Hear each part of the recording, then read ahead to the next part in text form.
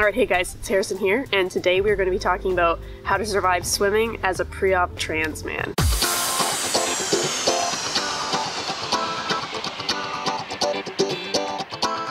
So the weather's getting warm, summer's here. Every trans man's favorite thing is swimming and how to deal with this. I'm going to give you some of my tips and some of my things on how I feel comfortable and how I just kind of roll with it and accept it for what it is. I'm bigger chested, so I don't have the option of like maybe taking my top off and having just really nothing there and seeing how much I can get away with it, because I know that there's some trans guys that have really small chests and they can just go topless and it's not really anything and it's no big deal. You could only really tell if you look really closely, but I don't have that luxury, so I just have to do what I can. So you really have three options as a big chested trans man. You go with a sports bra that I call a pec holder. You go with a binder, which I can't talk about because I've never worn a binder in my life, but I'm sure that people do that. And you go with shirts, and tight shirts or loose shirts or whatever. So when I'm walking around, I'll have like a nice loose fitting tank top like this. This is one of my favorites.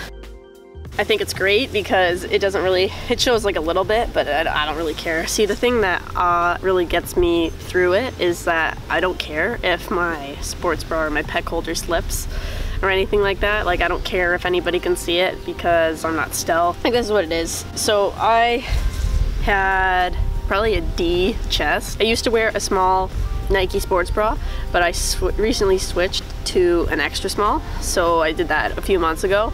And at first it was like a little tight and it was a little uncomfortable, but then I kind of got used to it and I felt a lot better about it. I think it really flattens it even more than a small would, but there's still something there and it's no big deal. But yeah, so I would suggest like going a size smaller than what you normally would wear. You can wear loose fitting ones, or you can get one that really hides everything. So this is an H&M tank top and you really can't see a thing. So if you are more uncomfortable with it or you don't want anybody to see anything, then I would suggest something like this. So I think a darker color works better because if it gets wet, you can't really see anything underneath. I think if you went with like a white one, you would see like if you wore, obviously I wear a gray sports bra, so you would see it through a white thing. So I think the darker the better. And then the third option is to just go topless and just go in a sports bra or a binder or anything like that. So that's how I typically go swimming. I don't like to wear a tank top. I don't like to wear any shirt while I'm swimming. I just feel like once I get out or once I'm in there, I feel like it's kind of drowning me a little bit. And once I'm walking around, there's nothing worse than like a sopping wet shirt. And I feel like when it sticks to you, it just shows everything even more. But all it really is comfort.